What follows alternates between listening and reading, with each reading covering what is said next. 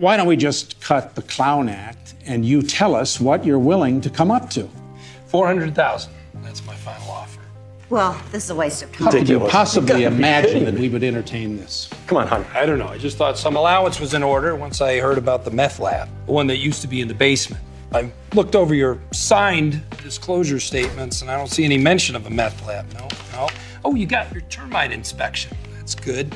But no meth lab. Now, some would call that fraud in service of concealing a felony. I myself am more open-minded. And don't get me wrong, I applaud your cojones. I mean, good try of sneaking a meth-contaminated property past the buyer. I mean, could have been a good deal for you.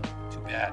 Now, I could file a suit and encumber this property indefinitely, or could start some criminal proceedings. But I don't think any of us want that. Now, do we? How about it, counselor? Do you concur?